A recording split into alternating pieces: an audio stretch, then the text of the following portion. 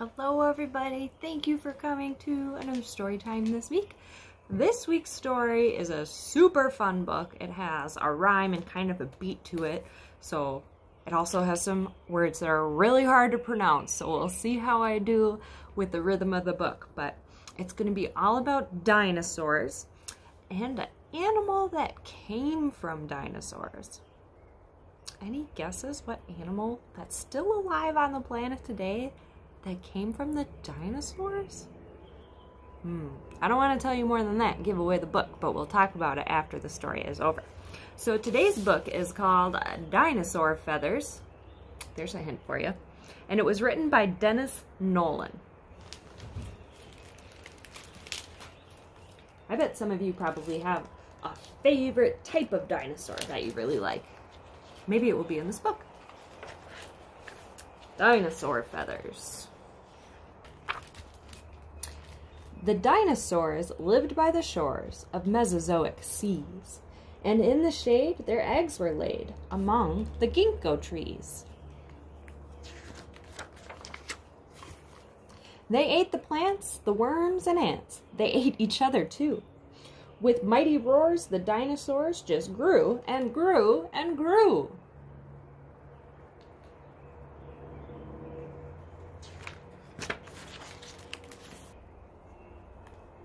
They roamed the land, and in the sand they left behind their tracks. Apatosaurus, Stegosaurus, Saurophaganax, Ceratosaurus, Allosaurus, Archaeopteryx, Mamentosaurus, Kentrosaurus, and Caudipteryx.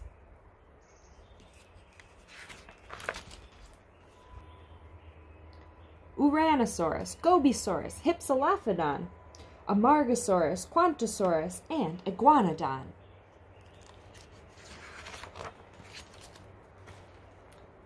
Psittacosaurus, Spinosaurus, just to name a few.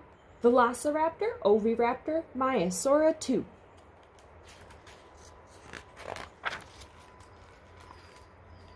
Aeneosaurus, Scriposaurus, Pentaceratops. Ankylosaurus, Rajasaurus, Protoceratops. Styracosaurus, Saltosaurus, Edmontonia. Tyrannosaurus, Carnotaurus, Borogovia.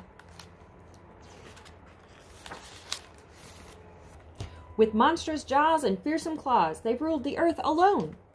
Then no one knows why they had to die. Their bones were turned to stone. So scientists think a big meteor hit the earth, and the after effects of that meteor wiped out most of the dinosaurs. What do you think? Who is left? Except a few whose feathers grew and grew and grew and grew. Flamingos, owls, guinea fowls, and the marabou.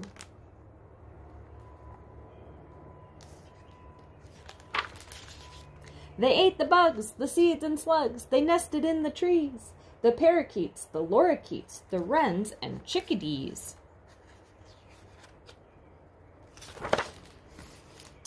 And all day long they sang their song. They whistled, cawed, and cooed. They chirped and cheeped. They honked and peeped. They cock-a-doodle-dooed.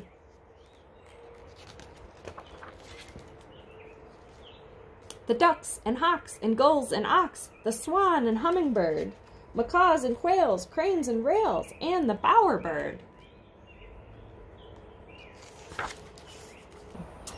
The frigatebird, the lyrebird, the loon and cockatoo, with squawks and cries, they filled the skies and flew and flew and flew.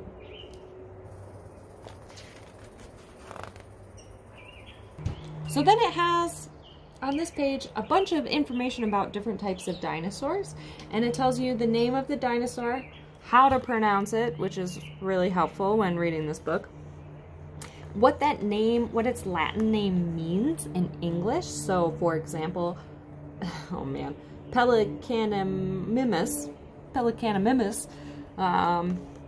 it is named for being a pelican mimic. That's what its name means. So it looks like a pelican.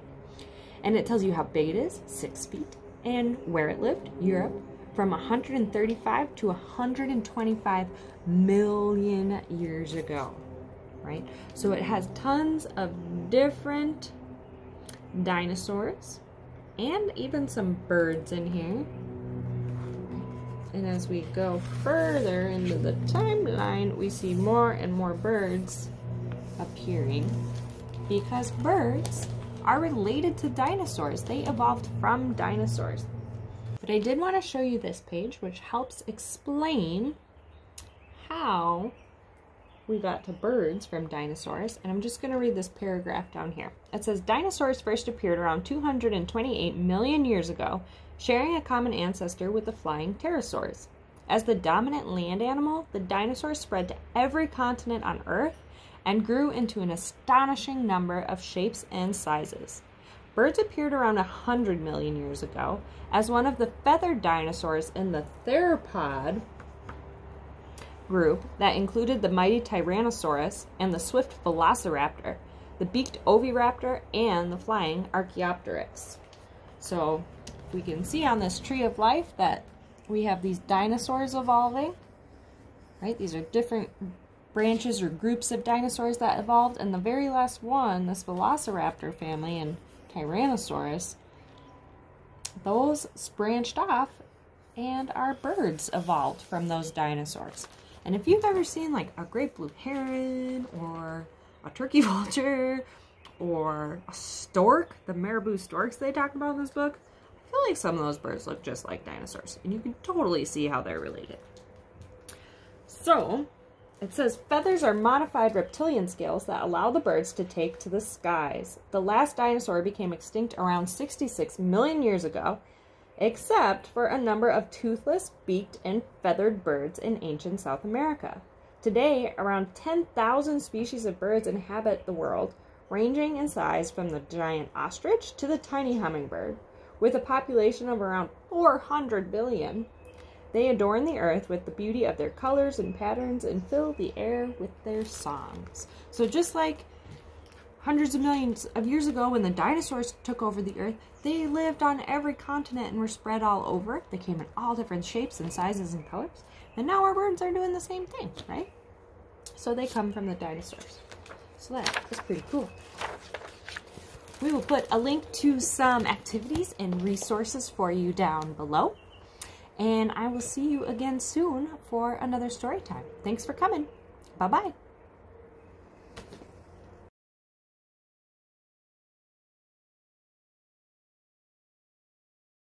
Apatosaurus. Oh, here we go. Dinosaurus and Caudipteryx. Okay. Gobisaurus. Hypsilophodon. Oranus.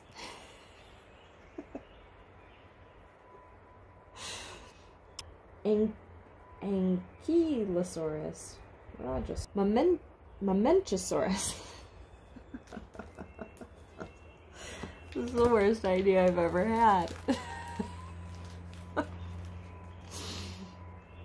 Ceratosaurus, Allosaurus, Archaeopteryx, Mamenchosaurus, Kentrosaurus, and Caudipteryx. I'm missing a syllable.